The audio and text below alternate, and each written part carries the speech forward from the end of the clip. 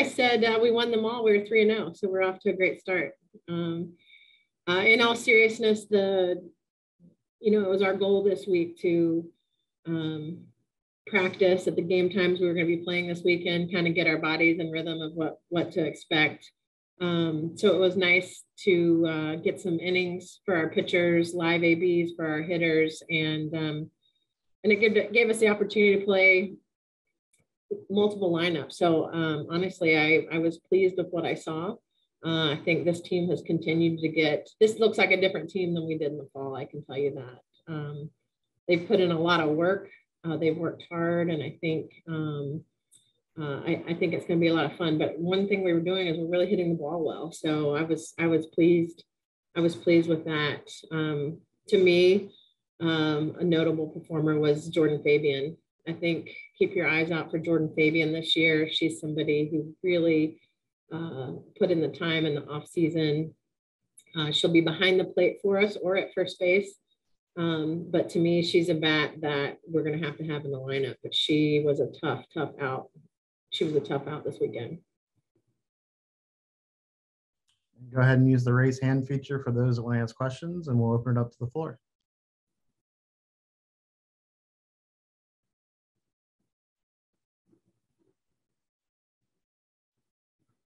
Go ahead, Eric.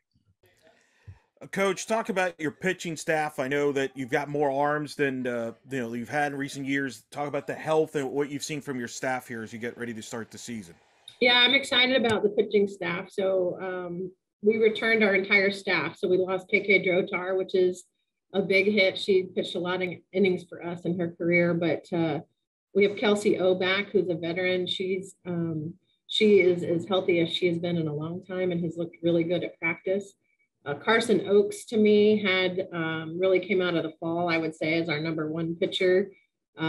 She's looked very strong here recently and gives you a lot of different looks on the mound. And then Leah Powell, who had our SEC wins last season, had a nice freshman campaign. She'll be back, and I think she'll just be more seasoned this year. And then we've got a lot of different looks with Bailey Bettenbaugh. Rachel Vaughn is back and healthy now as a lefty, and a lefty in Skylar as well.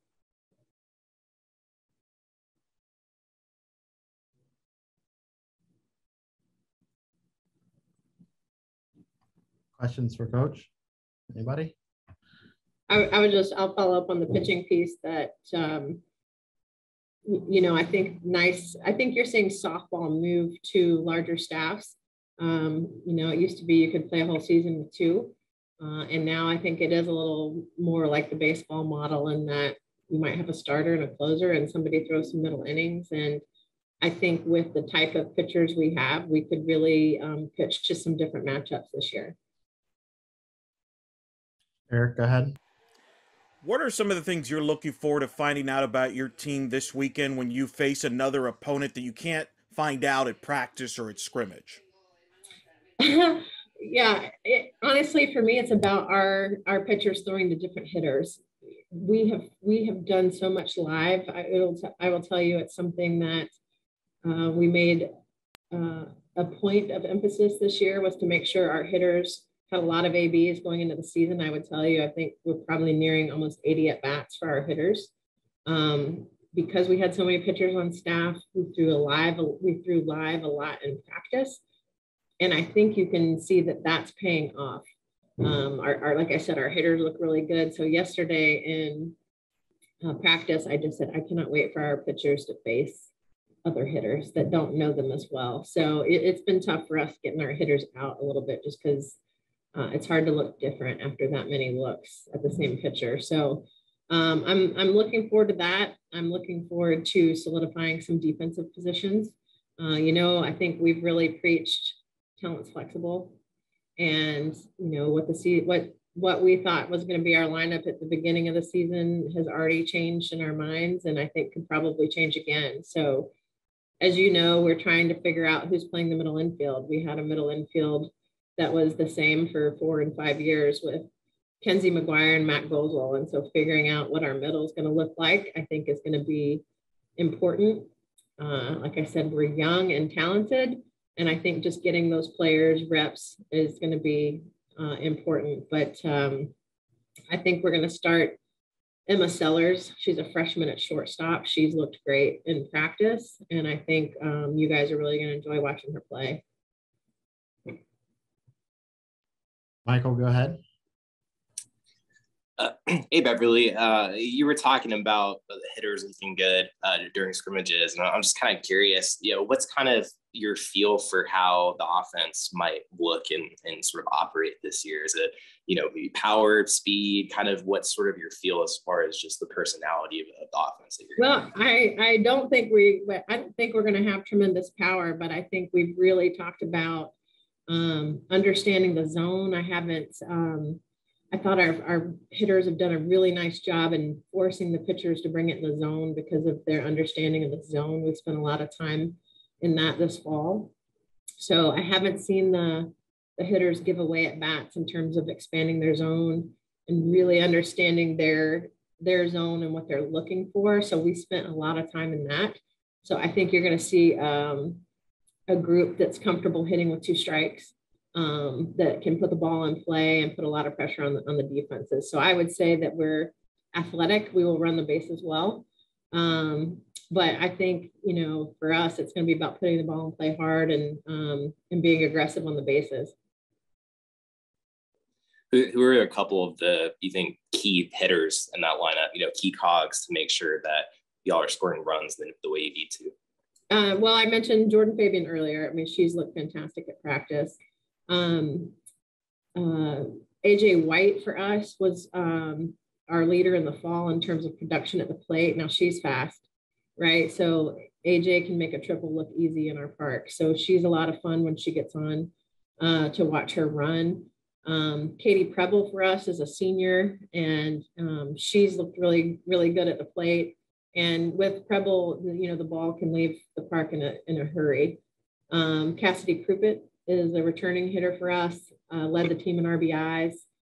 She's going to be an important piece to the offense, as well as I think Hannah Kumiyama is back from injury, and she has really been having some good plate appearances for us. So she could be a nice surprise for us at the plate. Matt, go ahead. Yeah, Coach, you mentioned Jordan a couple times so far. Obviously, I was talking to her yesterday after the scrimmage, but I'm curious, outside of just her hitting ability that you've seen, have you seen her in her senior year now, maybe stepping up as a leader as well for, again, a pretty young team? Yes, and as a matter of fact, Jordan Fabian was named captain by her teammates. So she's definitely leading us vocally as well. So, she's certainly led it from a work ethic standpoint for a long time, but now she's kind of taken on the added layer of vocal leadership. And I think she's done a really nice job bringing the team along with her, but Jordan will captain the team this season.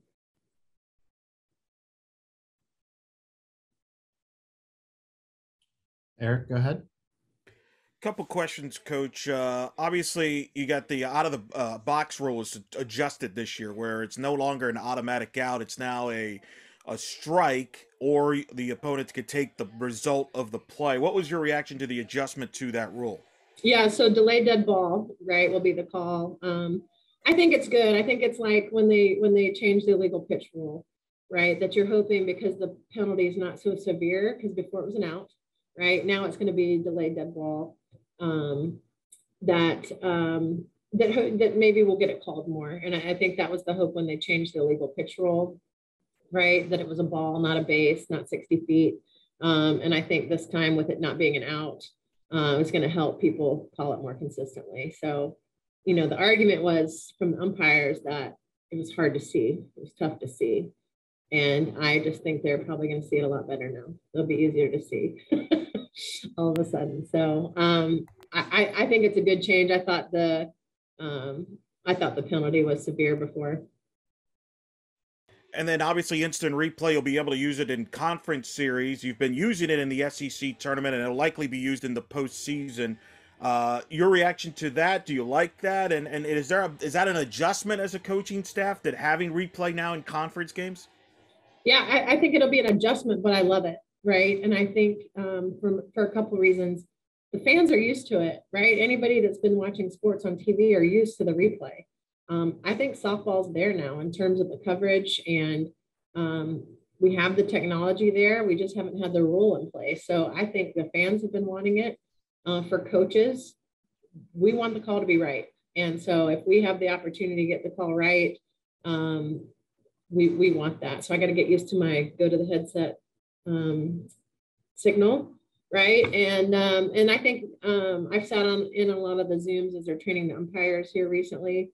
They're giving an analogy, which is pretty cool. They I think it makes it easy to understand. They're telling the umpire, when you're on the field, you're the police officer, right? Quick decisions, you make the call. And then when you go to the headset, you know, you're the district attorney, like you're trying to figure out, is there enough video evidence to change this call? And so I think just getting used to the speed of that is going to be great. But I think it's great for the game, and I think the fans want it because they've been accustomed to it in all of their sports.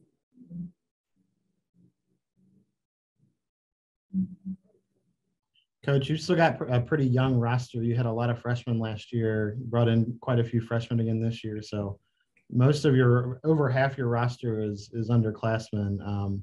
Kind of talk about what you can expect from them and kind of how you need the seniors to step up for your team.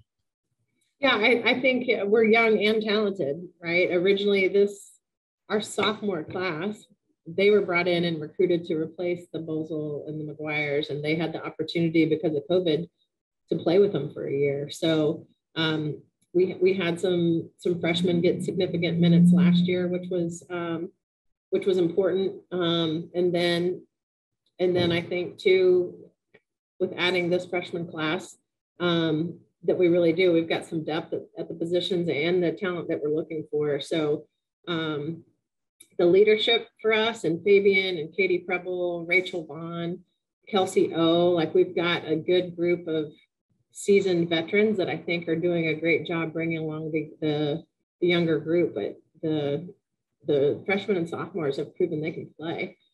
So I think it's just about getting them more innings and at bats and getting them ready to roll into conference play. Go ahead, Eric. Just came out that Coach Compton, you'll be honoring her during the season here later on during the season. What was it like following her and taking over the program? The great tradition, obviously, you have over there. Oh, I tell you what, because when Coach Compton was here, I was a player at North Carolina when Coach Compton was here at South Carolina, and I've always had a tremendous amount of respect for her. I mean, South Carolina was always the team to beat in our region, and she won consistently over a long period of time. And so she just laid such a great foundation of success here, and it's something that we continue to talk about as a program. But I'm just really pleased that she's being honored by the university. I think it's fantastic for our alumni to come back and celebrate her.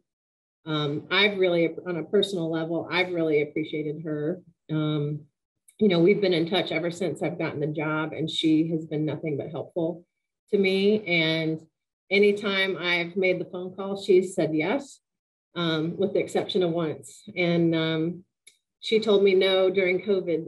I wanted her to get on a Zoom call. I was going to do a happy hour Zoom with some alumni, and she said no. But so no, she drew the line at Zoom calls for me. But anything else, though, come throw out a first pitch, come talk to the team, come do a voiceover. I mean, you name it, she's always been a yes, and very supportive, and a Gamecock through and through. So I'm really glad we're honoring her legacy. What was the advice she gave you when you took over? You know what? It was, she gave me more things about managing South Carolina and the personnel. And, but she just kept saying, she just kept encouraging me, like, you'll do great. You've got a great support system. It was just a lot of confidence, and knowing that you had a vote of confidence for her, helped me getting started. But she was really helpful in talking about the players that were here. And like I said, she was really gracious in my transition here.